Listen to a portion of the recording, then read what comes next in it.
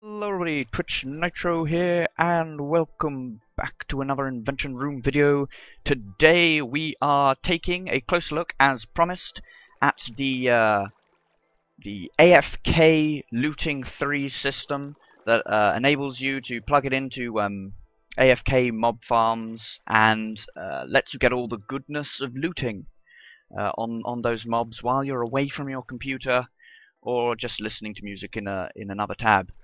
So, first of all, let's have a look at this test setup over here. I have the entire system. This will be a detailed look. I'll be going over the mechanics and such. But first, I want to give you an overview, just in case you missed my automatic rabbit foot farm.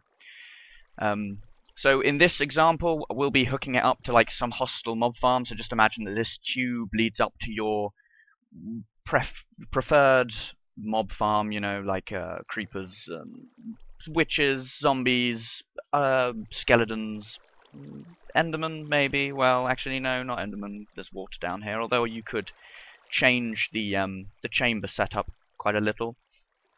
This has all been rigged up especially for a hostile mob farm here. We have down here a counter that will count the number of mobs, and after a threshold is reached, it will release your player. So this water current will take your player around, and over here is the actual looting setup. There's probably not a sword in here. No, it's just an item frame from testing. That'll be in that one too, because this was cloned over. So it's quite simple. This is a loading mechanism here. You would press the button and it would load you in. What you do is you'd prepare yourself here. You'd fill your inventory up, so no other items can be except in the first slot where you would just have your empty fist. And you would hold right click on this and then start your AFK by probably shifting to another tab. There's videos out there that can teach you how to successfully AFK and actually minimize Minecraft and still be doing stuff in it. In my previous video I actually left a link to that. So it puts you in here, and obviously there's this barrier here stopping you from actually going anywhere, so you'd just be looking down, right clicking constantly. Your mob farm, however, would be running and things would be dropping down, going into here, counting it, and once the threshold is reached, this piston will pull away and you will begin your journey, your miraculous journey. Iron bars are placed in every corner on the inside turn. And that's because if they're full blocks there, I found that your character bumps into the full blocks and it moves your position. This pressure plate is used as a trigger to reactivate this circuit here, which pushes this back in. Over here we go through the trigger for the delivery mechanism. This top one will have TNT in it. This bottom one will have TNT in it. This top one will have fire charges inside, and so you'll pick up the TNT first. Your right clicking will happen. You'll put down the TNT. You'll grab the fire charge, light it, keep on going, push this button. A dispenser underneath this soul sand will push up a block. These note blocks are here for a reason that I'll get into once we actually look into more detail. And you'll come across here and deposit the looting sword into the item frame after the TNT's gone off, and then the dispenser will shoot a snowball, relinquishing your precious looting sword and putting it back into the system for another run. And of course you will have then completed a full circuit and you'll be back here. All the things will be dead down here, so this system will no longer be activated. And yeah, although actually I should have put in a monostable here. You might want to actually do that, because this needs to fire once and not have a continuous fire here. So probably want to change this up and put like a piston or what have you. And this line would have to be moved probably to this side, so it activates this that's off. So when it comes through here, it will activate this and only activate it once. There we go. In fact, actually, this has just activated it. As you can see, piston back. And yeah, so there's a little bit of a problem with my example setup here, as I just realized, but it's not really a major problem. So let's take a closer look at the two different systems. We'll start off down here. I think it's pretty self-explanatory. If I grab some zombies and throw a bunch in here, do-de-do-de-do, fill it up with zombies, there's 1 bar. If I fill it up with some more zombies, there's 2 bars, and even still, throw in a bunch more, and there's 3 bars. It's just sort of flicking backwards and forwards, which can be a problem in the system with this kind of setup. Put a few more in there. There we go, now it's stable. Occasionally a baby can kind of flick through here. I'm not sure how, it's only half a block. Pretty sure babies aren't half a block high. But yeah, let's get rid of those. We don't need them here. There we go, put it back. I don't know why I keep my test world in hard mode anyway. So into the main attraction for this video. Down here, the locking mechanism for this is very simply wired up. It's using this this method here where one side will be powered. So what's happening here is this side is currently powered by this torch that's on, which keeps this torch off. If you power this side with a... It's you! Stop interrupting my video. I'll teach you to get in the way of learning. So if we switch this, what will happen is obviously this line will turn on, which will turn off this torch and allow this torch to turn on, which will keep this powered. And that is just hopping up this step, which runs directly into this block. We do have to have a solid block here to stop this side false powering this. So remember that there needs to be a solid block above this. And that will be going up a small torch tower. It just torches up once and leads into this, which obviously powers or unpowers the piston with this block.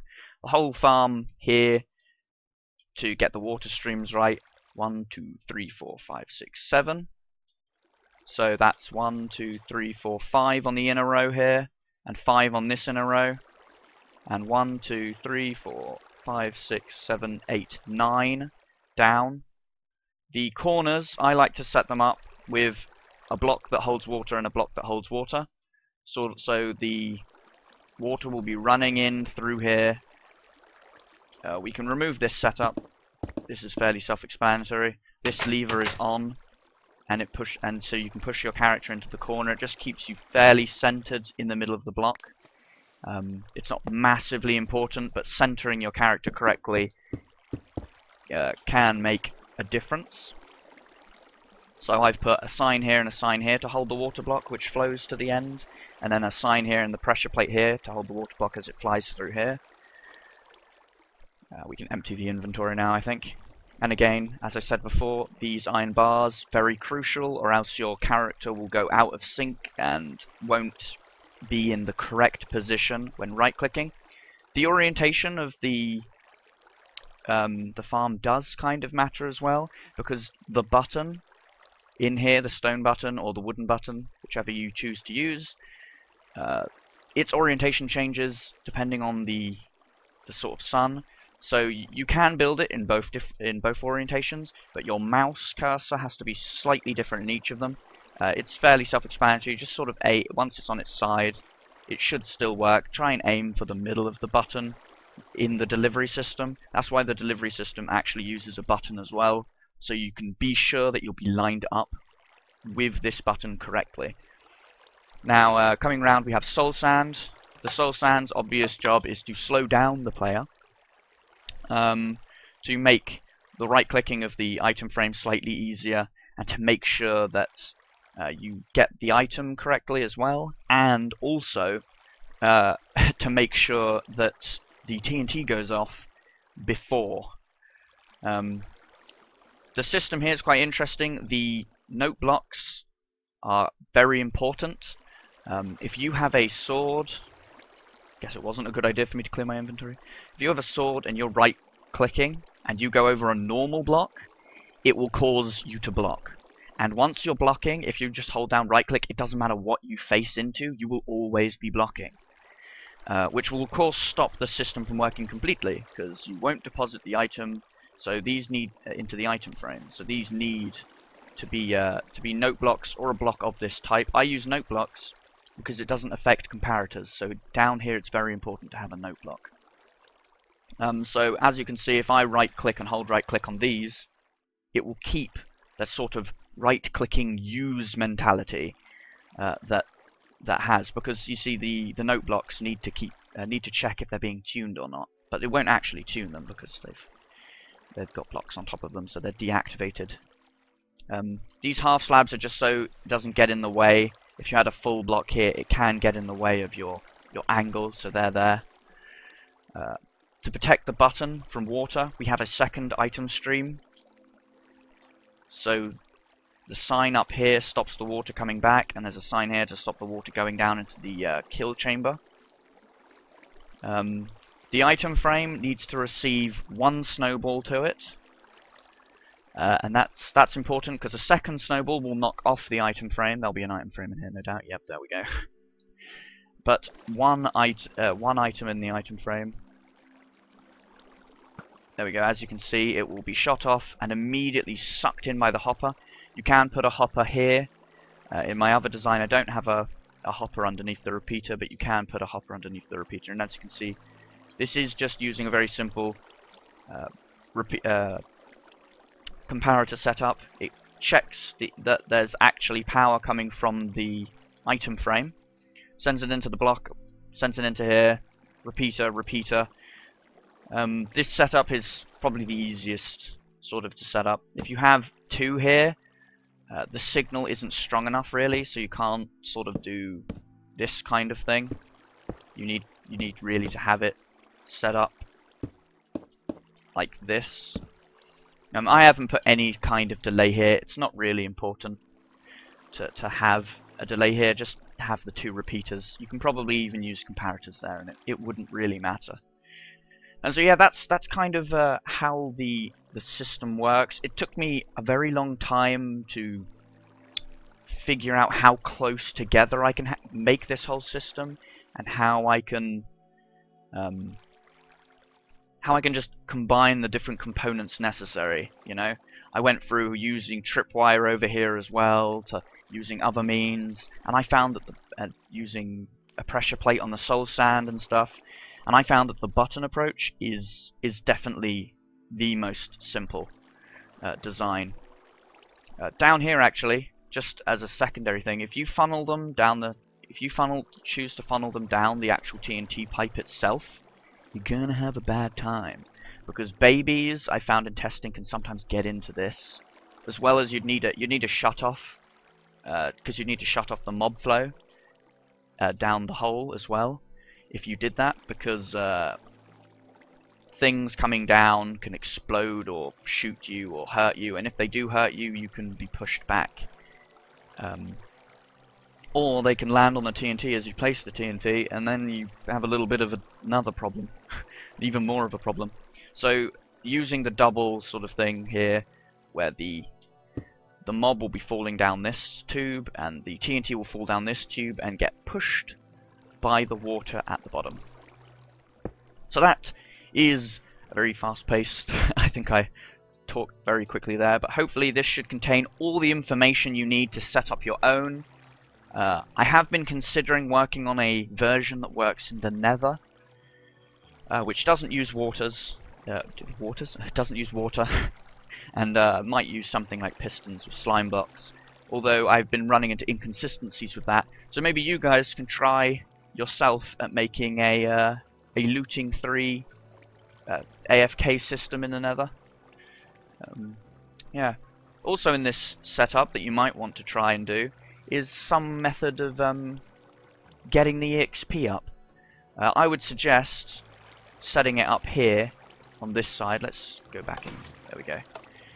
I would suggest setting it up here. Maybe you can create a sort of elevator using slime blocks, sort of where you shoot up the EXP, and then there's a hole here, and maybe it's collected through this hole to the player, maybe if it's shot up. Up to you. If you want to see if you can try and install a setup like that, that would probably be pretty cool, and I would definitely want to see it if you did. But that's all it is for this episode, and I guess I will see you guys next time. Happy hunting. Bye.